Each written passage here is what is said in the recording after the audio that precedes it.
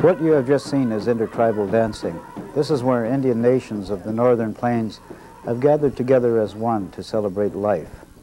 The song, accompanied by the drum beat, which is the heartbeat of our nation, arouses the dancer and takes him on a journey to the past, to the land of his ancestors who once roamed this great land.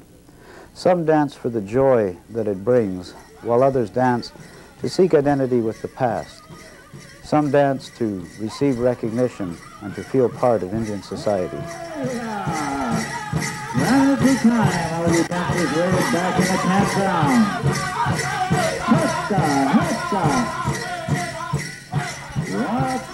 Dancing begins in the early afternoon with the grand entry. This is a parade of all the dancers and the organizers of the powwow. This is a recent addition to many of the Saskatchewan celebrations.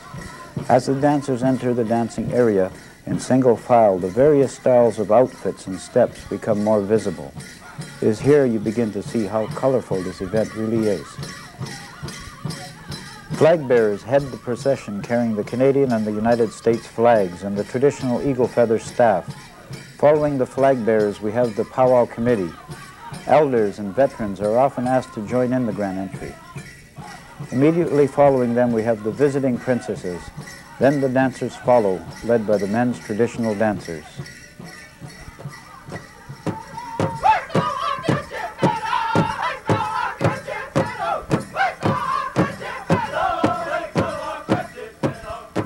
The men's traditional dance, as it is seen here today, was adopted by the Cree from various tribes who visited Cree country. The dancers are characterized by their ribboned outfits, long cloth leggings, and special style of bustle and headgear. The dancers wear a variety of headgear, such as war bonnets, porcupine roaches, and various animal skins. The dancers wear a black bustle made from quail or eagle feathers. Suspended from the bustle hangs a bustle trailer. These trailers, decorated with colorful ribbons, small mirrors, or sequins, are often 2 or 3 feet long and hang to the ankle.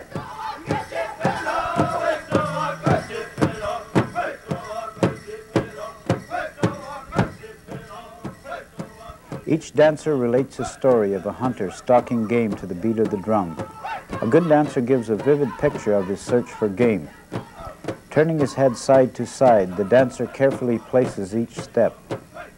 Frequently, a dancer will stop, crouch down, and carefully inspect an area, then rise and continue to dance. Some traditional dancers move as many muscles as possible in time to the beat of the drum, mimicking the actions of a hunter. The powwow centers around the grass dance, a social dance brought to the Cree in the late 1800s. This dance originated with the Pawnee of Nebraska and was later adopted by the Omaha as their victory dance. It was characterized by the bundles of braided grass, symbolizing scalps, which were tied to the belts of dancers. The Sioux who later received the dance called it the Omaha dance, or the dance where the grass is tucked in the belt. It finally became known as the grass dance. In the late 1800s, the Dakota Sioux, who came to Canada after the Battle of the Little Bighorn, brought the dance to the Cree. In honor of their benefactors, the Cree called the dance Hotsimuin, or the Dakota dance. The dance frequently served as a victory dance in which the dancers would imitate their actions in battle. The basic step was to lightly tap once on the ground before the full forward step was taken. From this step, the individual created his own style and step variation.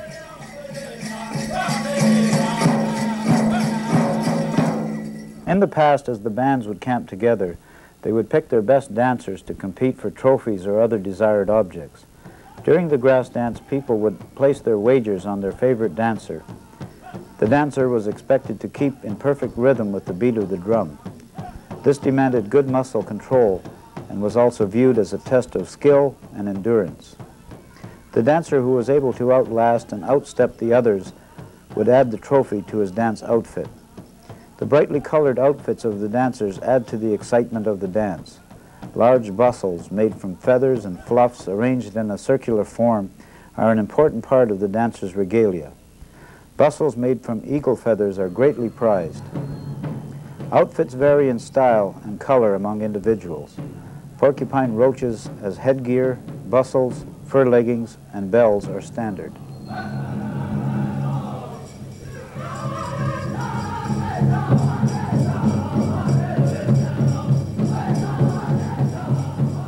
The dancers move to the beat of the drum, going around the perimeter of the arena in a clockwise manner. The beat is essential for timing their steps and body movements. Their steps vary, but the knees are brought up high with the body moving in time.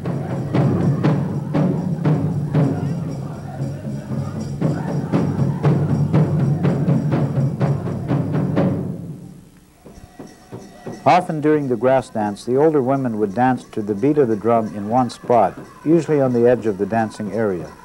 This stationary dance was practiced by the women of the Assiniboine tribe. Keeping in perfect rhythm, they moved their bodies up and down, bending slightly at the knee. Some women performed the dance standing beside the drum while joining in the singing with the men, complementing the songs with their high soprano voices. The women's traditional dancer is characterized by their full-length dress. Usually the dress is made from hide. The shoulders of the dress are covered with beadwork that is hand-sewn. In each hand, the women carry a shawl and a fan made from eagle feathers.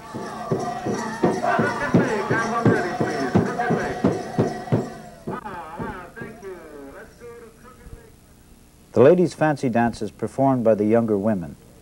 The dancers wear either the traditional leather dress or in most cases the cloth dress. Many prefer the lighter cotton dress for dancing. Matching leggings or moccasins known as high tops are worn by the dancers.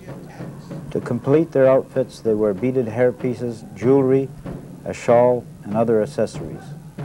Fringes usually trim the shawl and moccasins and greatly enhance the beauty of the outfit. The drum beat used for the women's fancy dance is often slower than that used in the men's fancy dance. Only the skilled can keep in step. The steps are similar to those used by the men's fancy dancers, but are executed on a much smaller scale. Superb grace and body movement is displayed by the champion dancers. Their feet especially must move in light and perfect rhythm.